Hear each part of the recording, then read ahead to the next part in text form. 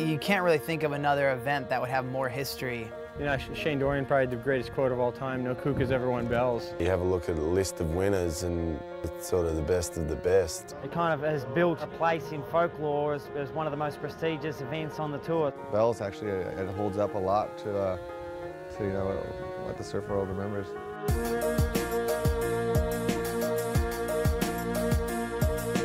The waves themselves have a lot of power down here. You know, it's cold and it's challenging. It humbles you. The swells could arrive really quickly and you know, they're really powerful. I love it cold and stormy, and that's kind of what it's all about when you come down here. When you're in the water, you're just staring along at these limestone cliffs. You feel like you're going back in time. When people roar, it's like it bounces off the cliffs and sends it out, and you get really pumped. Everyone kind of hugs on the cliff and sits there and watches. It's probably the closest thing to a stadium that you'll get in surfing. It's all about the last man standing. It is all about the bell. You know, to get your name etched into that bell is... To ring that bell. To kind of ring it's probably the most prestigious thing.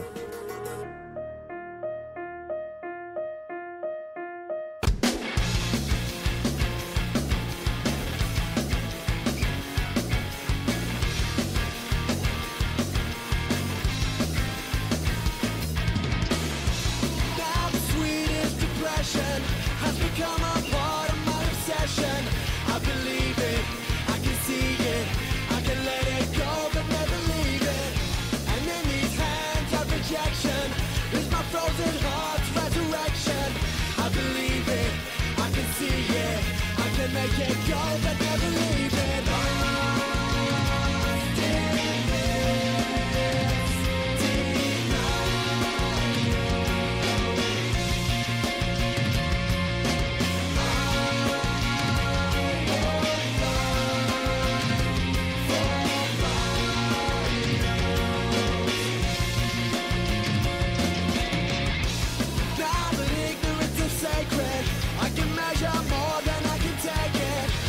Selfless, I'm addicted. I can hold it tight but never reach it. And I deny this complication when I accept an imitation. Never selfless, I'm addicted. I can hold it tight but never reach it.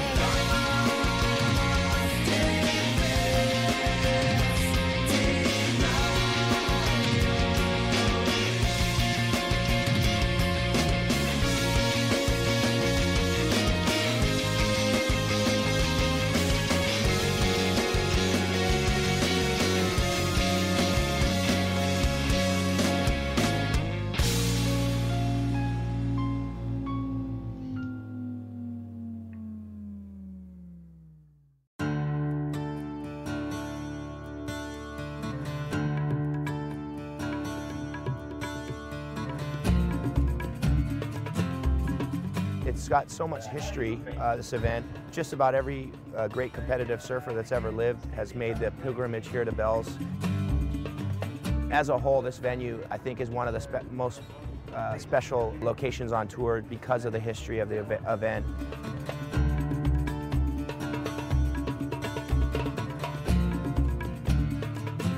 The break is called Bells Beach because the original farming family, their surname was Bell, so the Bell family owned the land there, so it became known as Bells Beach. The Rip Curl Pro, well, when it went pro, was 1973, and pre that it was known as the Old Bells Beach Easter Rally. So it's got tradition and history. It's the longest running event in the world.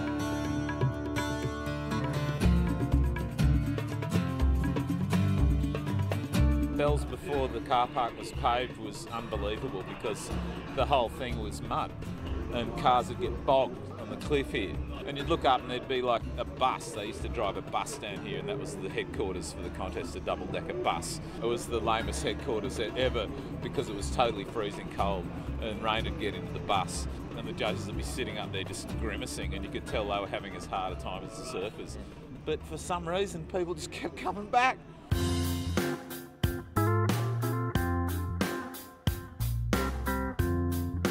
The first year the Bell was presented was 1968, and the actual origin of the Bell Trophy hasn't been solved completely.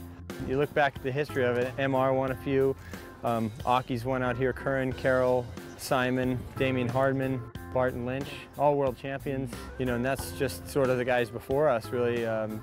You know, you look at the modern generation, Parko's won, Andy's won, Taj has won, Fanning's won. Nicky Woods was arguably the one guy who wasn't in that group. He was 16 years old when he won it. He was probably the most legendary 16-year-old surfer of all time.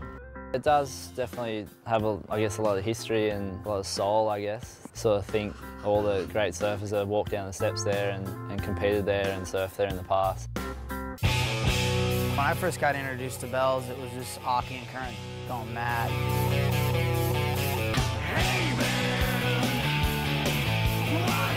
That was just such good surfing. You know, if those guys were doing it right now at the bowl, they'd be really, really hard to beat.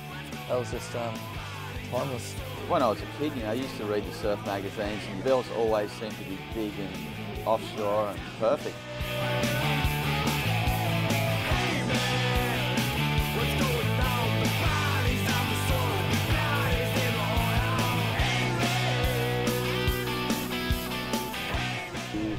In 1963, I came down here to Bells and surfed in a contest and was fortunate enough to win. It was fantastic because I'd never been in a surfing contest before, so I didn't know what it was like to even go in a contest, let alone win a contest. 12 in a final, not too like today, which made it a bit harder. The trophy I've got is Victorian board rally, is what's on that pennant. So just came down to watch the contest because I won it in 63 and I'm 63 years old, so I thought it'd be a good time to come back, and I've just been told that I'm going to get a replica of the Bells, so that's just blown me away.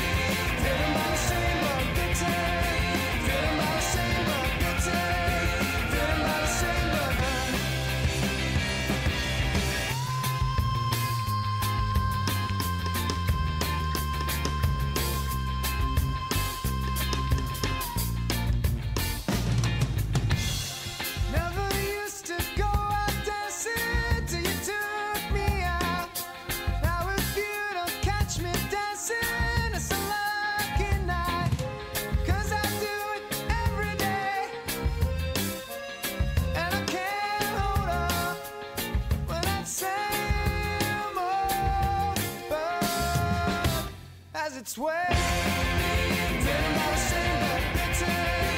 Everybody sing the pity.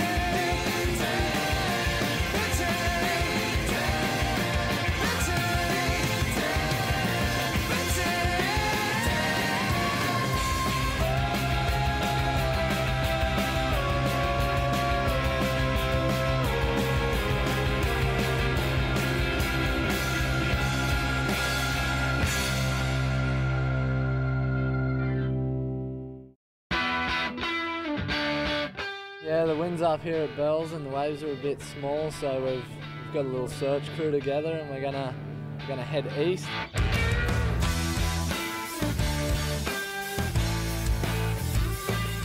Owen forgot his board because the dumbass he is, and looks like he's gonna have to go home and get his own when we go surfing. So I got my car. Yeah, Lost a member, Matt Wilkinson, who suddenly fell sick due to stomach cramps. And then we've gained a member, Stewie Kennedy. He's in the main event, won the trials. It's me and Matt Wilco. I see you say, as you look at the home on the right, and you say, aha, aha, I know the difference. Aha, aha, I learned the other way. Yeah. How could I be so careless with you? Before you know it, they'll be howling for the truth. What about you, man? What about the day you found the sun and another reason on the way, and you say, aha, aha, I know the difference. For a long time, we've tried to do things that are, be environmentally sensitive. We've got recycling programs here, and we have for a long time. Our company, which is just 5 minutes up the road, we planted like about 50,000 trees in the area over the last 6 years. So the way we're really trying to involve the crowd and the spectators in that event is 50 cents from every ticket that's sold to the Rip Curl Pro is going back to an organisation called Greening Australia. They will work in with local community groups and basically drive key environmental initiatives in the area.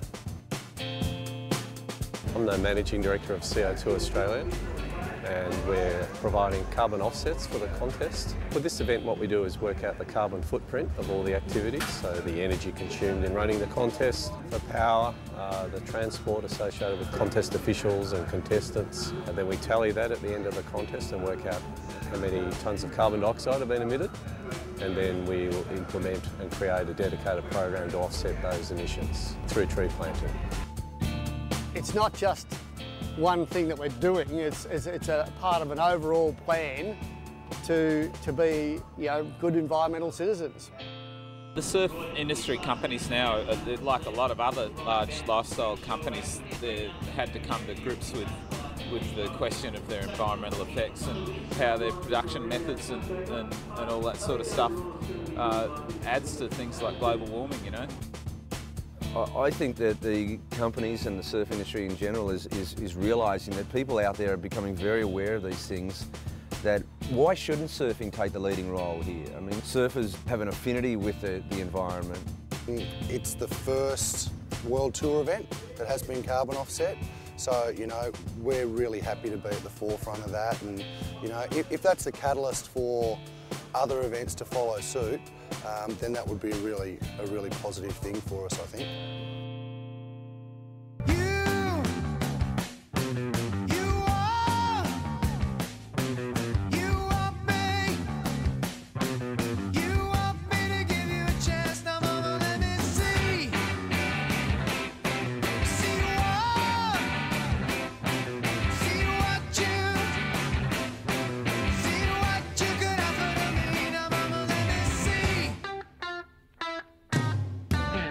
Everybody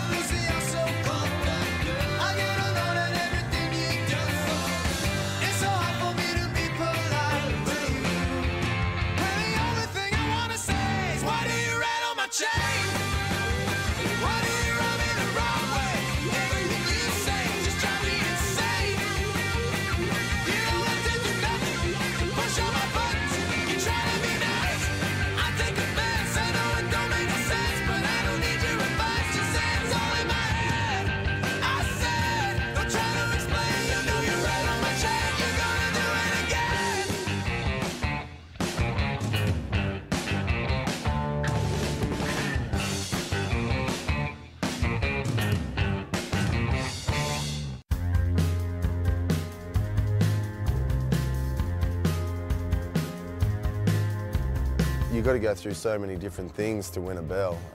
You've got to deal with stopping and starting, surfing the bowl, Rincon, Joanna. You know, you've got to be ready for everything, and then all the different elements. You know, you have 45 seasons in one day down here. The essence of Bells as a contest is the same now as it's always been, which is that it's a test, you know. You know, number one thing about Bells is that it's an encounter with the elements. It can get really ugly down here, like it can get really cold, smashed by winds, storms. If this is your first year here, you know, it's sort of, you might not fall in love with the place straight away. You know, it was 100 degrees about a minute ago and now it's raining, but carry on.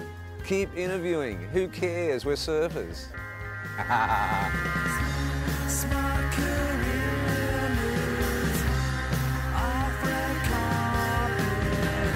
All the events on the World Championship Tour have their own unique characteristics, and we certainly have some here. You come to Bells sort of expecting to be on hold, and you know, you could be out in the water and all of a sudden the tide gets too high and they have to put your heats on hold or move it to Winky. But you just expect that. You expect to have to grind it out, and it's a challenge. It's very frustrating in some ways because you don't get as many opportunities to actually just rely on your surfing performance to win heats. Every year at Bells, you're probably going to surf somewhere else. You're going to surf it big and onshore. Expect the unexpected for Bells because you never know what you're going to get. It's sort of like a marathon, this event, you know. It never runs right away. It always takes a lot of time. It usually goes up and down the coast. It's Joanna all the way over to Phillip Island. I mean, it really is massive logistical challenge for not only the competitors but for those running the event. I wouldn't want to be the contest director here. It is a bit of a logistical nightmare with the weather and the tides. Mentally, it's just like be prepared for anything, you know. Bring your wetsuits, be prepared to be cold, and it's a really challenging event, yeah.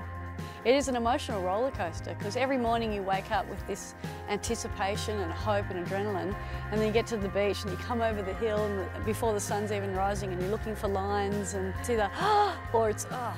By the time they leave here, they really know they've been somewhere, you know. It's really satisfying when you get to the end and you're holding that bell. It's a really huge achievement for sure. You take it back, you don't mean that, 'cause I don't mean anything. I'll work it out in my own time. Aren't you reading the signs? I got nothing, I got nothing. I got nothing, I got nothing.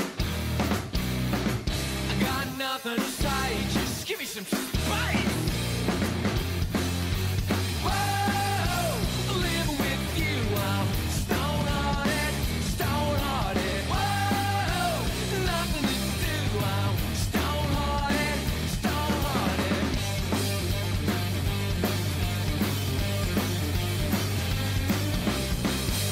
To help it burn, fire needs air. There's no oxygen in here. We're like two birds stuck in a cage till I fly into a rage. I got nothing, I got nothing. I got nothing, I got nothing.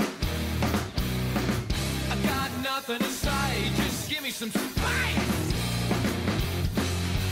Whoa, living with you, I'm stone-hearted, stone-hearted. Whoa, nothing to do, I'm stone-hearted, stone-hearted. Whoa, living with you, I'm stone-hearted, stone-hearted. Whoa, nothing to do, I'm stone-hearted, stone-hearted.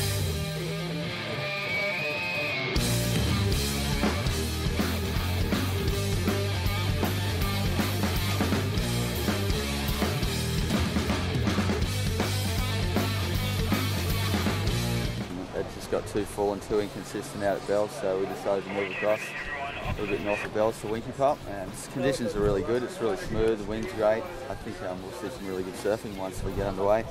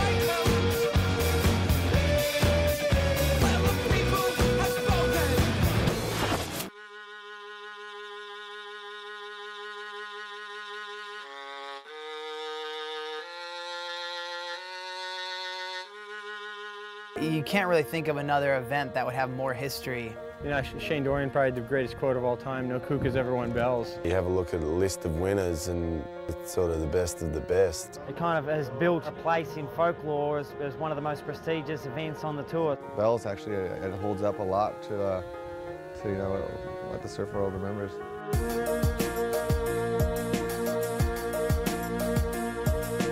The waves themselves have a lot of power down here. You know, it's cold and it's challenging. It humbles you. The swells could arrive really quickly and you know, they're really powerful. I love it cold and stormy, and that's kind of what it's all about when you come down here. When you're in the water, you're just staring along at these limestone cliffs. You feel like you're going back in time.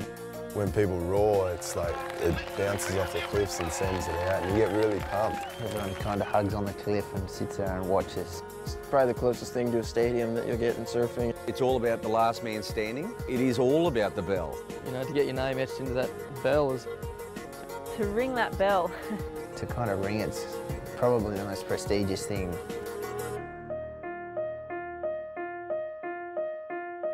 I've got traffic in my head. I never wanna go to bed. I'm tired of waking up to you.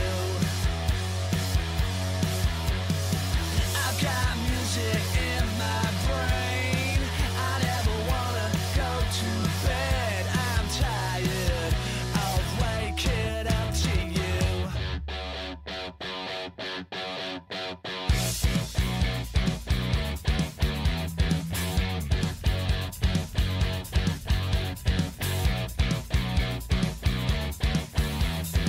Still on the dance floor, the dance floor, the dance floor. You're still in my head, in my head, in my head. Stuck in my system still active, baby. You know when we blow that, we blow like crazy. I see you see me, we feel free. Stop thinking about it, just go and get it. You know that you want it, so go on and flaunt it. You know. I've got traffic in my head. I never wanna go to bed. I'm tired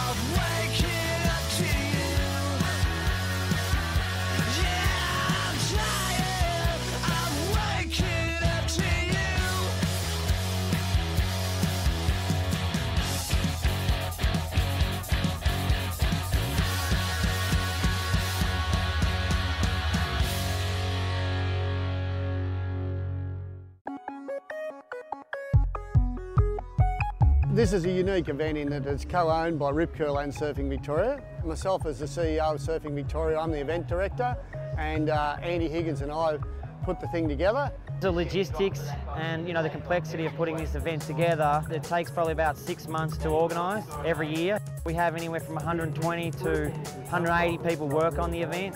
We have all the grandstand infrastructure here. We've got like food and drink areas, we've got beer gardens, the music concert stage, and then we have the men's and women's event all combined. So there's certainly always, there's a lot going on. It pretty much takes 3 weeks to build all of the infrastructure that we see here. The grandstands take about a week to put up, the buildings take about 2 weeks. We have to have a geotechnical report. We're building this thing on the side of a cliff, and then it takes about a week for all of the infrastructure associated with the webcast, etc., to be put in place. The media for Rip Curl Pro has just been growing in the last 5 years that I've been doing the event. The biggest thing is just, I guess, the increased attention that you're getting in Australia and globally from the mainstream media. This year it was just non-stop, from word go, just media, and I think it's shown in sort of the TV, radio and newspaper coverage we've got so far. We do the live webcast, which that's the biggest thing we do. Obviously, is broadcast the whole event live to whoever wants to jump online and watch it. It's a pretty busy place, and this year, the amount of exposure with the Rip Curl Pro has meant that it's been even busier than ever. Planning for 2009 is already underway. That basically we're already revising what we're going to be doing next year. The event is evolving, and it has for some time. It's gone from a very grassroots, semi-disorganised event into what we call is like the Grand Prix of surfing events.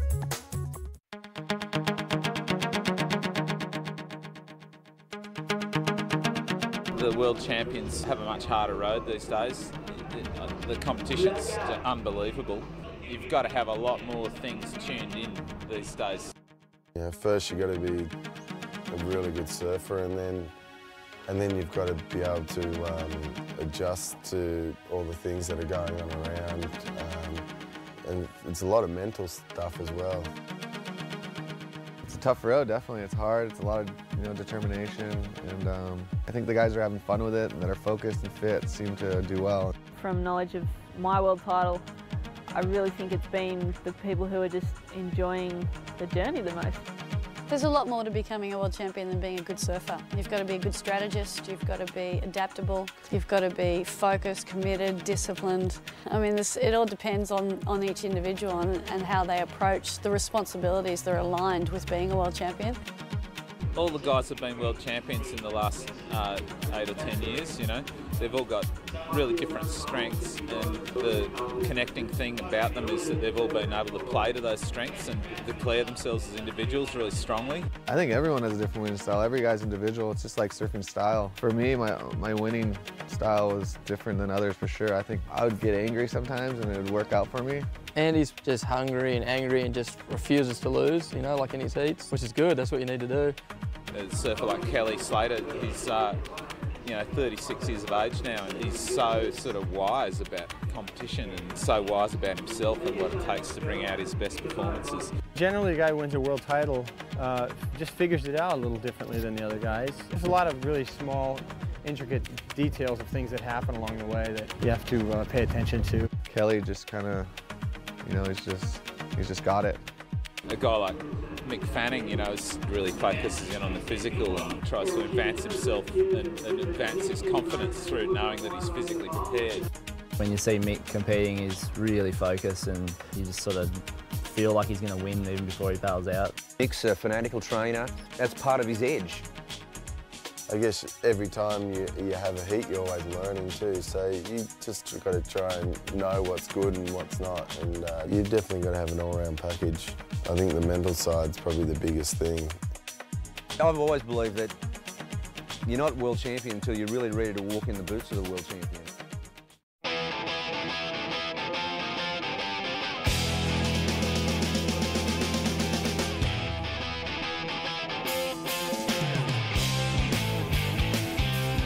Yeah, I know, it was so close. It was really tricky in ours. There was hardly any clean ones that ran right through, and yeah, I just pipped him by like half a point.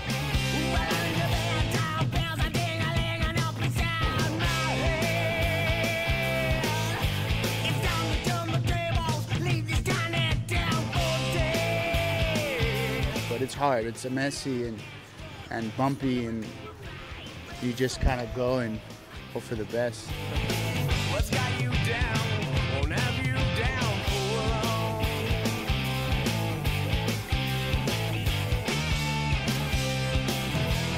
These are the nights of our It's pretty tough conditions. I mean, pretty fun when you get the right one, but still, you know, you had to find that right one.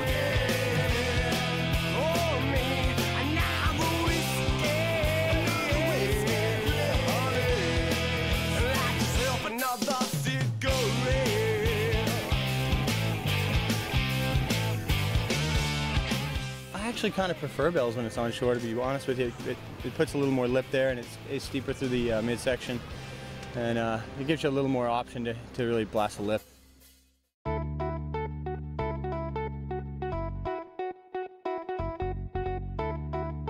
Morning. As you can see, it's Easter morning and the Easter Bunny's been good to everyone today. We'll barge in and see what's going on in here. Open! And see we have some excited people. Oh, he broke his Easter eggs. Now we've moved on to Stewie's room and I'm scared. Mr. Bunny gave me a banana. We've got a little search mission planned for today. We're gonna head down the coast and see if we can't find some good waves.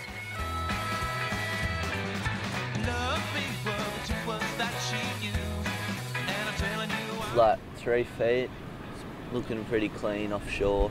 I'm just jumping at the bit to get out there, eh? Look, perfect one. Look at that peeler. That's pretty good. Look at that. You get that one. There's definitely some ups and downs with the search. Most of mine have been hits, except for yesterday at Jakawatu. This is looking way better than that, so I'll count it as a hit. I never hurt anybody. I do the best that I can. But you're the first to remember when it don't go to plan.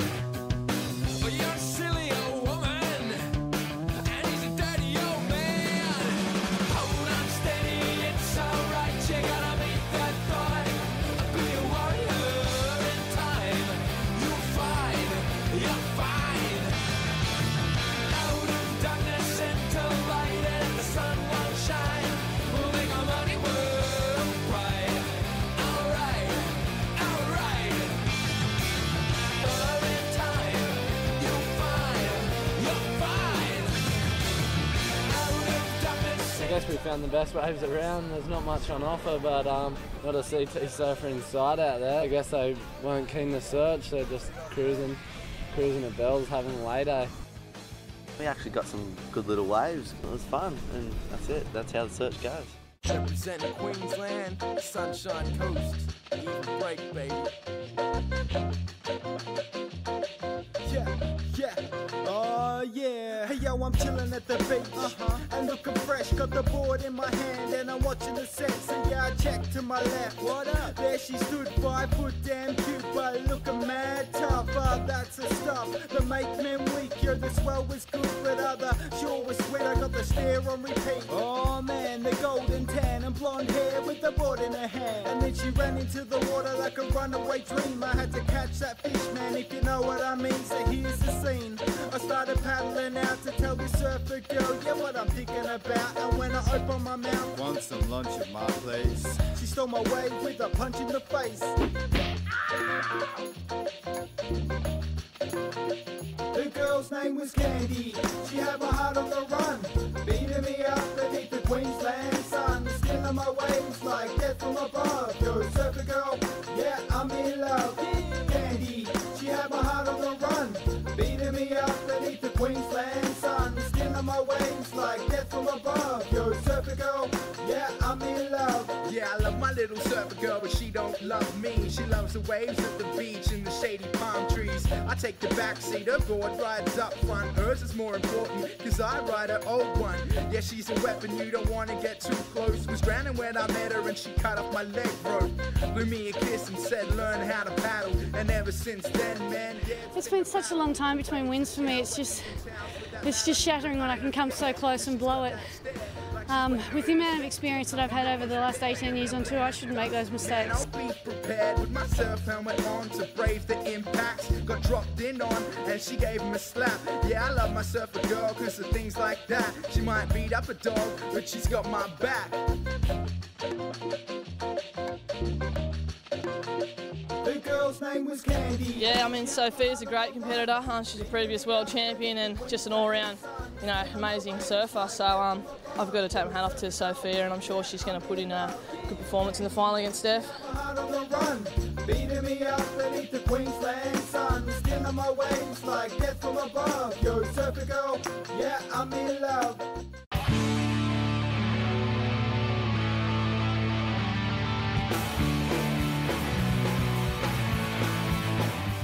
Life changes when you become a world champ, I'll admit it. It does. I mean, me personally, I don't think I've changed too much, but people just, they want a piece of your time now, and it's quite demanding, the amount of energy that you have to give back to the world. And I guess there's so much preparation in becoming a world champ, but nobody really prepares you for what is to come after it. Before, I sort of didn't have to do so much, where now it's a lot of media commitments, but surfing-wise and how I feel is exactly the same.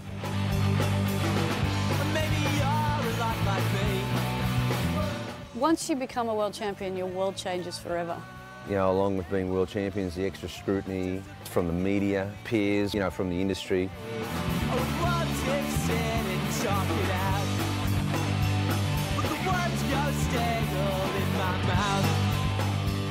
This is all for show, 'cause everyone here knows we need our friends for more than just you. Going from number 2 in the world to number 1 in the world is night and day. And so when you're number 2 in the world, you've got everybody gunning for you, everyone telling you that you can do it, and there's no expectation or pressure on you. Then you win it. Then you've got the whole world gunning at you because no one wants to see a champion win. What comes next? To win a world title is amazing, but to back it up is definitely the hardest thing by far. Just because there's so much focus on you, and it's more like a big bullseye on your back all year long. Whenever you hit the water, everyone's watching what you're doing. It's just a lot of pressure. Sometimes it gets a bit much, but you know, it's part of the job and you just got to do it. You know, as long as I've got enough time to go surfing and do the things I still enjoy, then, you know, it's easy. But when things get like the media starts taking over surfing, that's when I get annoyed. Obviously, you gain these responsibilities. You become a role model, and you become, you know, you're in the eyes of the public. So, you know, I've had advice from different crew, and Mick especially. You know, he's been in a similar situation all year, and it's just about enjoying yourself and making sure you really take out time to do the stuff that you love to do.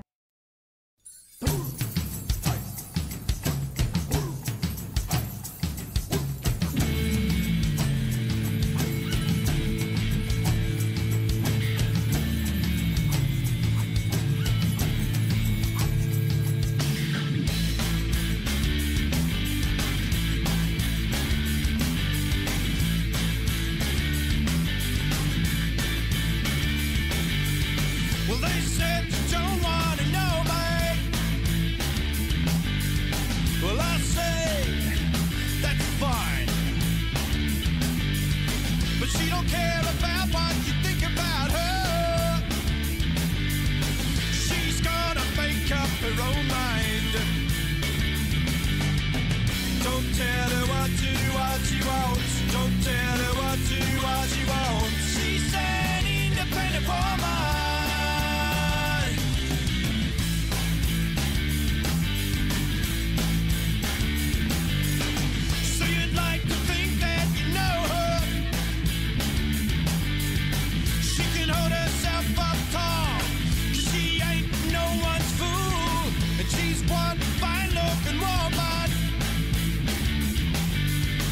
The words have been just amazing, and it was such a good final, and Steph is just such an amazing surfer, and it just feels good, you know, to win a final again, and yeah, I'm just stoked to go back home too for the big break.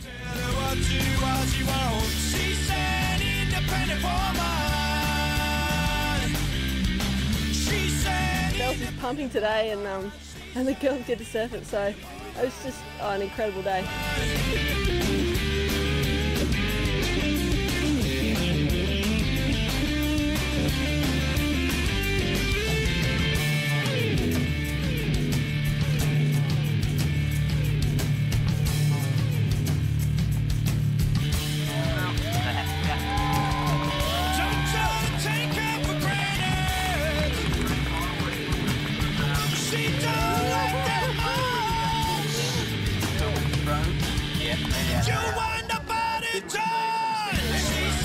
To win here at Bells is such a special place, and wow, I just can't believe it.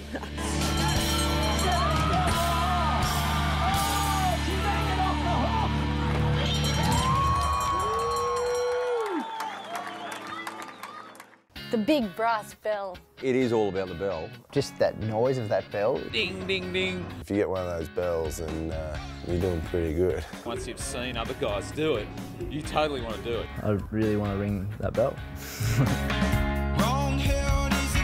You know, it doesn't ring all year. It only rings for when the guy who wins it. It's supposed to bring bad luck to anyone who rings the bell if they haven't actually won it.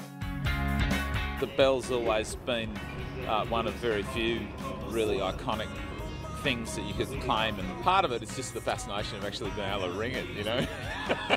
It's just something that captures the imagination. Because it's the longest running event probably in the world, and the list of past winners is pretty prestigious. Everyone wants to ring that bell, everyone wants to be have their name on the bell. There's no other trophy in surfing that represents what an event stands for. The bell itself, the trophy hasn't changed in all those years. It's pretty special. It's probably one of the biggest trophies we have on the CT. I suppose it's that big just to fit all the names they've had on there, past winners. All of the bells have been made right from the beginning by local surfer Joe Sweeney, who's now in his mid-70s. The big trophy weighs over 30 kilos. Yeah, the thing's so heavy. I almost dropped it when I did. I tried to pick it up over my head because I was so excited, but I almost tipped over and lost the whole thing. So it can be a pretty stressful one. I don't know how Taj did it. I can't remember exactly what I did. I know the best way to give it a good ring is when you're holding it right here and just wring its neck. I think everyone struggles with it. You know, you're covered in champagne and this thing's slippery and it's heavy. I think it's nearly been dropped every year. I knew it was going to be heavy because I remember Mick saying it was heavy because I remember he couldn't really lift it. Yeah, exactly. I was a pinner back then. So, yeah, I was too little to lift it. It's like a man's man, you got to lift this thing. I remember getting it up there, and trying to get the shake going, trying to get the whole thing going. The first thing I remember looking at was the list of names, as soon as I was trying to put it down, and I gave it a few more rings, and I looked at the list, and I was just like, wow, I couldn't believe my name was there. To get your name on that list is pretty special, and that's why I said, it is all about the bell. I mean, these guys tough it out through very, very difficult conditions down here, and every day is a major challenge, but it's all about the last man standing. It's not like the best waves in the world or on tour, but everybody wants to win the bell. It is such a challenge, and I think that's why everybody wants to win it, because when you do, it's really deserved.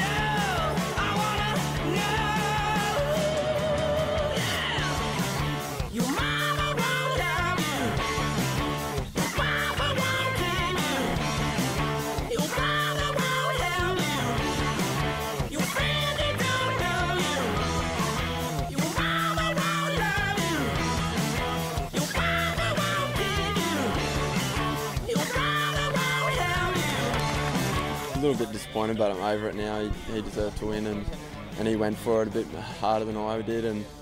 But I'm stoked with making the final, and it's been a great start to the year. To get that close to be in the final and have a chance at it and not get it would be I definitely not feel great. And, you know, I do have a couple, but, you know, to get there and have the chance to get a third felt good.